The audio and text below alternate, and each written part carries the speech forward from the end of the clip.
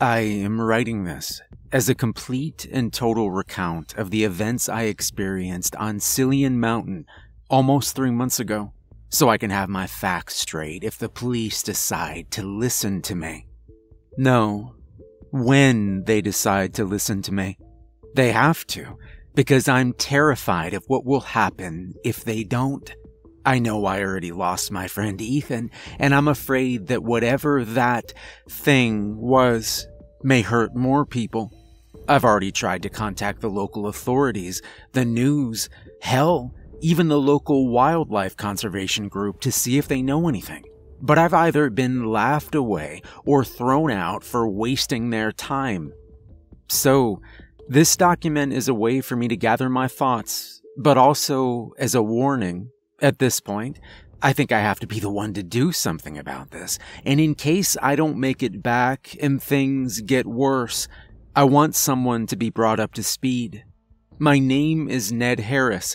I have dark hair, brown eyes, missing the tip of my pinky on my right hand, and a small scar on my left cheek. If you hear this, and then later see me casually walking the streets of Gereaux, West Virginia, it means I failed. Get out while you can, and for the love of God, do not go into the woods. The nightmare came to be when my friend Ethan and I decided to camp out on Cillian Mountain for a week in celebration of his recent promotion. This was going to be a first for us, but one we were more than excited for. Cillian Mountain was a notoriously difficult mountain to hike, and even more difficult to survive on. Only a handful of people have ever made it to the peak and returned. More than a handful were never seen again. This would turn most people away, but Ethan and I were avid hikers and campers.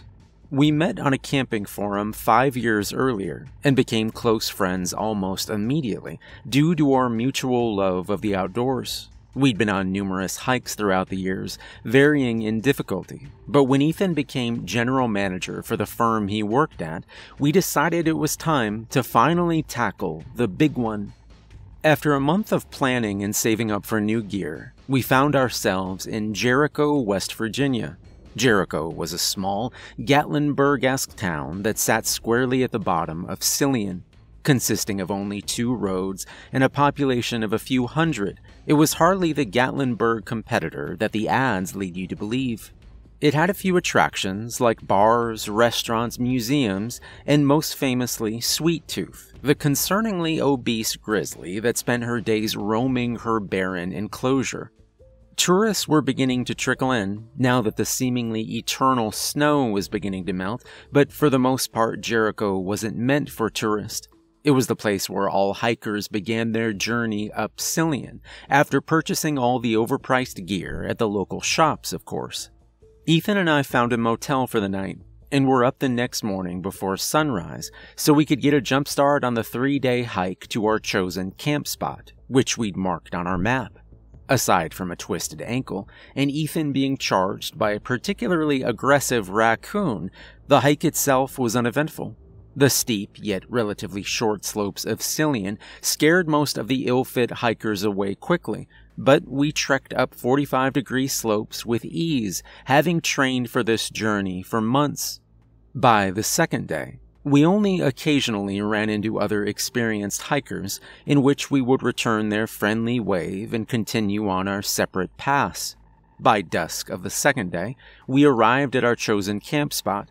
It was a small clearing that provided some legroom from the suffocating pines that speckled the landscape, and had a small creek babbling away nearby thanks to the melting snow. We had camp set up in under an hour, and began the rituals we'd become accustomed to after many years of camping together. I began preparing tonight's dinner, a lovely pack of dehydrated mac and cheese, while Ethan went to find firewood. Once I had all the cooking utensils out of their cases and set up how I liked them, I grabbed a large pot and headed over to the creek so that we could undo that pesky, dehydrated part of our meal. The area surrounding the creek was picturesque, like something you'd see on a water bottle wrapper. The crystal-clear water trickled softly down the slopes, with evidence of local wildlife regularly stopping by for a quick drink. I took a moment to appreciate the scenery, taking a deep breath of the cold mountain air and feeling the high that made me fall in love with hiking many years before. I knelt by the creek bed and began to fill the pot, whistling softly to myself, when something made me stop. I glanced around at my surroundings, scanning the tree line behind me and the steep, rocky slope ahead of me. My ears strained for a sound that I hadn't heard, but my brain still warned me of. The hair on the back of my neck shot up as I quickly looked to my right, at the slopes above me. I saw nothing in the cragged peaks above, but I couldn't shake the feeling that I was being watched. The once softly babbling creek now sounded like a roaring river as I stared into the rocks above, frozen to the spot with a confusing terror that seemed to come from nothing. I slowly rose from my knee and faced the peaks on my right. It's hard to explain, but it felt as though they were watching me. Not a creature that resided in them, but the mountain itself. The skin on my scalp tightened, and my stomach churned as the chirping birds around me fell silent, as if some kind of predator had just come into view. I backed away from the creek, continuously scanning the cliffs above me. It felt as if I was staring into the eyes of an old god asleep for a millennia that had just decided to wake up and stare directly into my soul. A force so old and eternal that my existence was a mere blip in comparison, my life a blink-and-you-miss-it moment. I was suddenly overcome with this enormous wave of terror that would have caused me to drop the pot and sprint back home had it not subsided as quickly as it came. The birds began to chirp once more, and the creek's deafening roar returned to a trickle. I stood for nearly 20 minutes, unmoving and staring at the cliffs above, before eventually gaining the courage to step away from the creek and return to the camp, never taking my eyes away from what felt like an unseen assailant.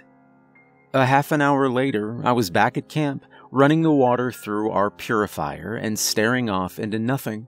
My rapidly beating heart had finally begun to slow, and I began to feel silly.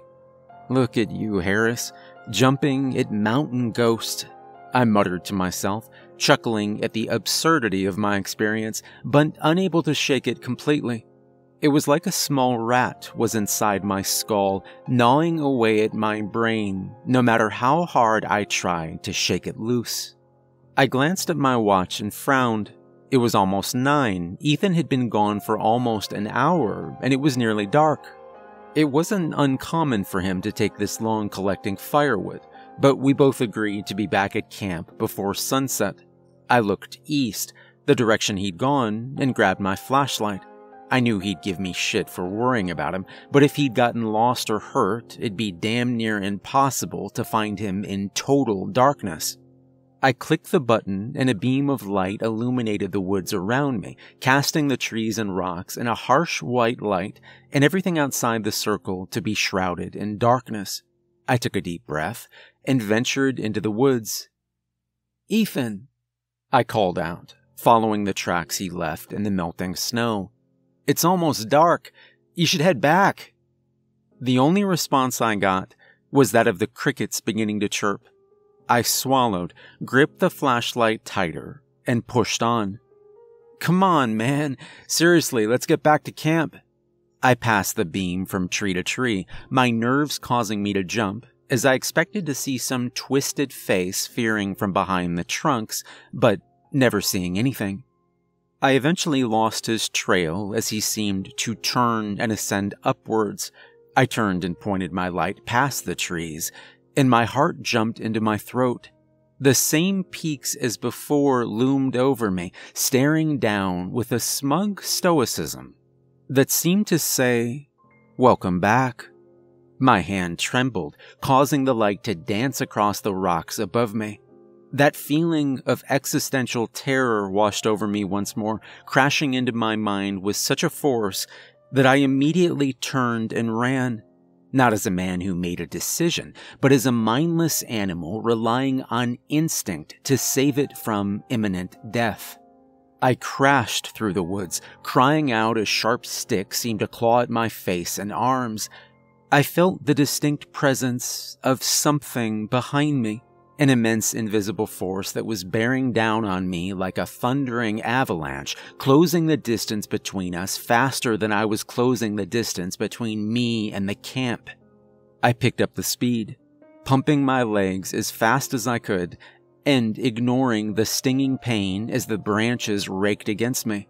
I half panted and half sobbed as I exploded through the bush and fell into the clearing, going into the fetal position and waiting for an attack that never came.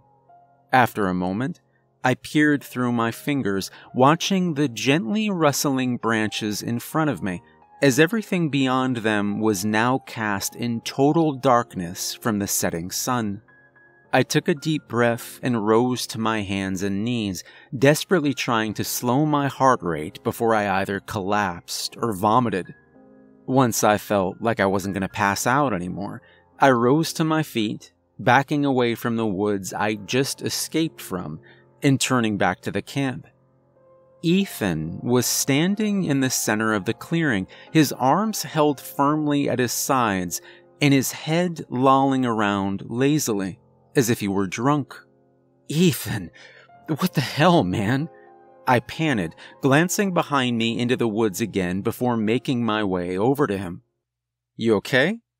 I was looking for you, and then the weirdest thing happened." "Ethan, what the hell, man?"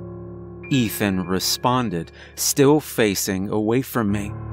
I froze. His voice sounded rough, as if he'd suddenly aged 30 years and smoked a pack a day in that time. Even more strange was that the inflections of his voice, how he said it, was identical to how I did, almost like listening to a playback recording. Yeah, listen, What the hell is that?" he suddenly said, making me jump. "Oh, God, please, He cut himself off, each word sounding more and more like Ethan's normal voice, before mimicking a strange snapping noise, like a broken twig. "Ethan," I said, slowly approaching him from behind. "This isn't funny, man. You're scaring me." "Scaring you?" he responded, swaying slightly as I approached. He sounded totally normal now, which didn't make me feel all that better.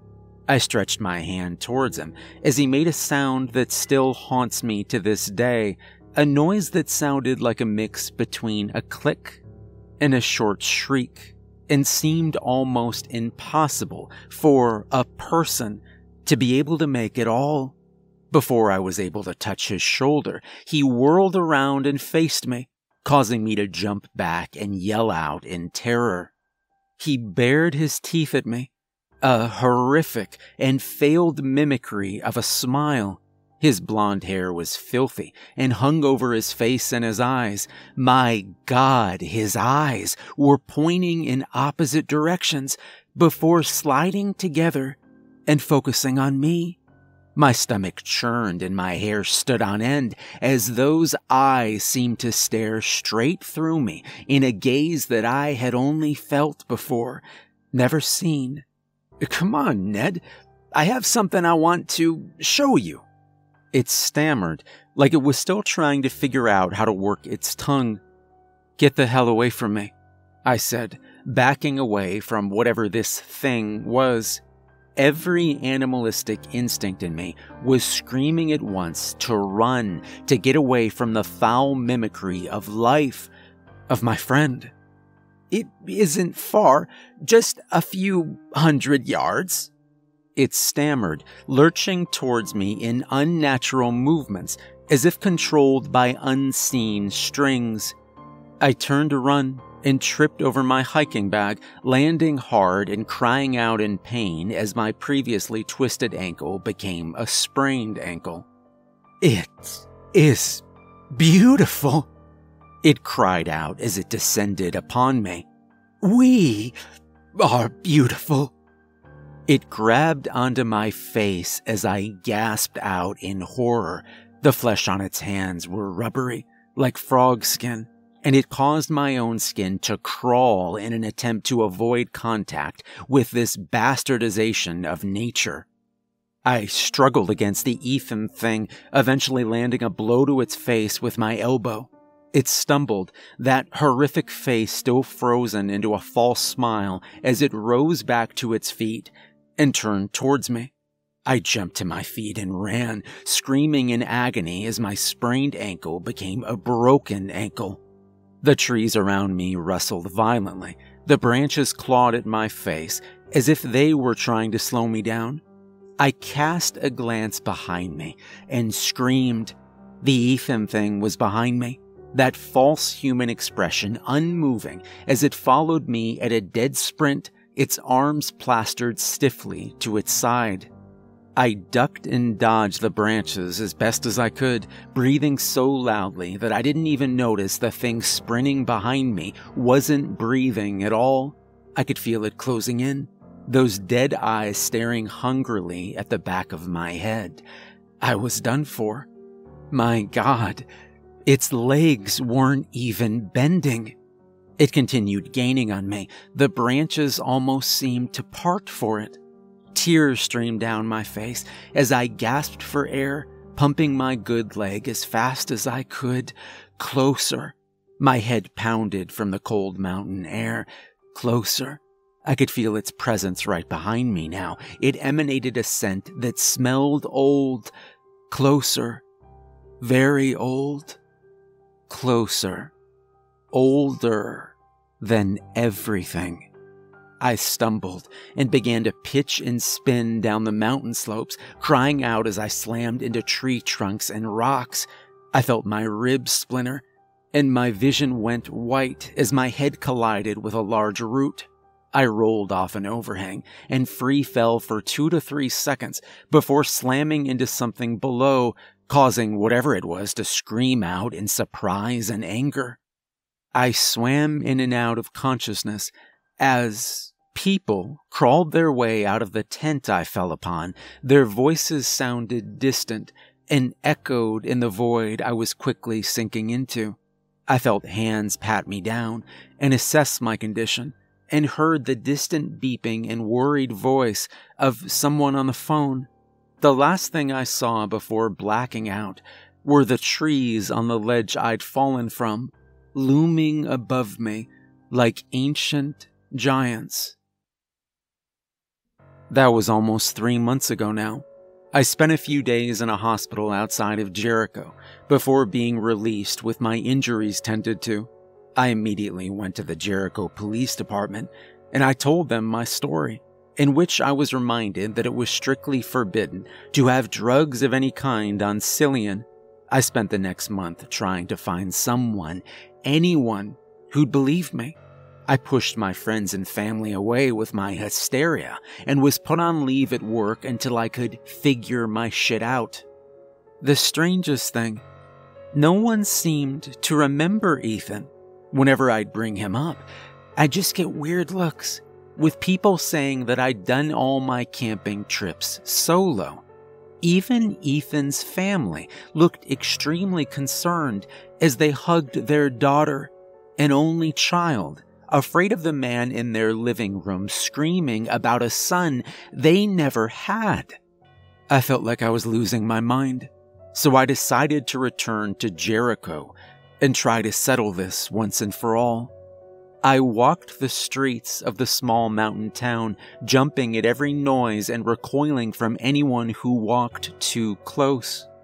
I took a swig from the bottle of Jameson I carried in a brown paper bag, the closest thing I had to a friend these days. I passed the hotel Ethan and I had stayed at, which of course didn't have him on record, and continued down Main Street toward the path that led up to the mountain. I fidgeted with my hands, brushing my unkempt and unwashed hair out of my face as I approached the trail, passing by a group of tourists who were listening to a trail guide I froze. That voice. I slowly turned towards the group of middle-aged tourists taking pictures and listening to the tour guide standing on a large log. The man wore the telltale brown and green khaki outfit of a forest guide, pointing towards a map and telling corny jokes to the group as he pushed the blonde hair out of his eyes. Ethan. I rushed towards the group, shoving tourists away from me as I pushed a path towards Ethan. "Hey!" I screamed, startling the people around me. Ethan turned and locked eyes with me, the briefest flash of recognition before he smiled. "Hello, sir. If you'd like to join the group, you can sign up at that hut over..." I tackled him, ripping him off the stump and slamming him to the ground. The crowd gasped as I slammed my fist into his face over and over again. "What are you, you son of a bitch? What did you do to my friend?" I roared, trying to pull his hands away from his face so I could hit him again. I felt a pair of hands grab me and pull me off of Ethan roughly, sending me sprawling on the grass. 2 cops pounced on me, forcing my hands into a pair of cuffs. No, you don't understand," I screamed, struggling against their grip. Ethan rose to his feet and wiped some blood from his nose, smiling down at me. "Go easy on him, fellas," he said, flashing a warm smile to the cops. "No harm done, just needs to work out whatever he's on, I'm sure." I wrenched against the cops and tried to lunge at him, but they held tight and began to drag me away. "No, you don't know what you're doing," I cried, fighting against the men. I whipped back towards Ethan, who only smiled at me. I noticed his assistant watching me too, with an awkward-looking smile that looked like she hadn't quite mastered it yet. "No, please," I yelled, as I was thrown into the back of a cop car, hearing Ethan's voice carry over the lot as the door was slammed closed. Sorry about that, folks. Some crazy people, huh? Anyway, let's get on with the hike, shall we? I have something very beautiful I'd love to show you all.